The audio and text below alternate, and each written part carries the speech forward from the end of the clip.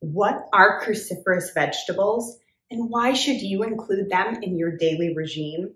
Make sure you watch till the end because I'm sharing some of my top tips for this superfood class of vegetables.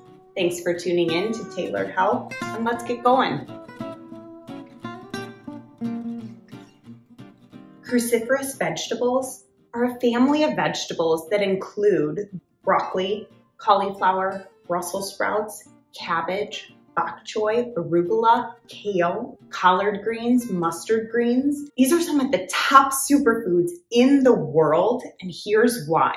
They are packed with sulfur compounds that are incredibly detoxifying and support liver function. They contain folate, which is great for brain health, memory, cognitive function, and energy.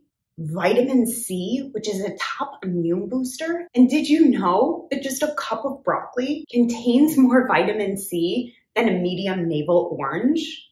Fiber aids digestion, is heart healthy, cholesterol balancing, and helps regulate the hormones by binding excess harmful estrogen and assisting in its elimination from the body.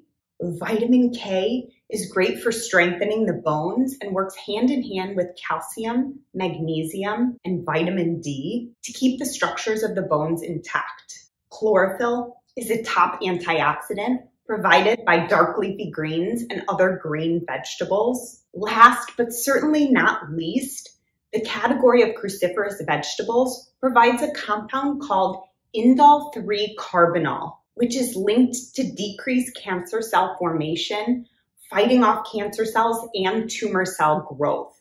I recommend adding some form of cruciferous vegetables, if possible, up to 2 cups a day to help support all of these different systems in your body.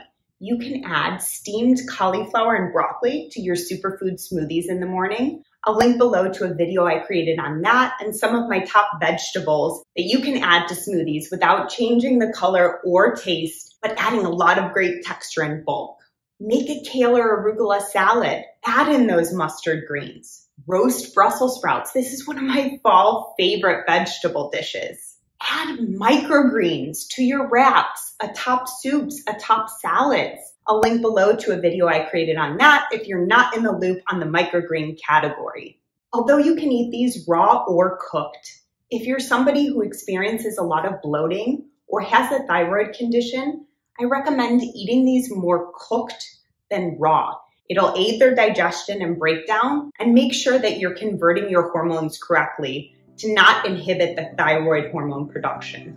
Tomorrow, I expect you to wake up and have a superfood smoothie packed with these cruciferous vegetables and include them later in the day as well. Drop me a line on your favorite way to incorporate them in. And be sure to like, comment, share, and subscribe to my channel so you don't miss out on my videos. Every single week, I'm coming at you with something like this, sharing top superfoods, detox technique, hormone balancing regimes, or gut healthy practices that will help you be your healthiest self.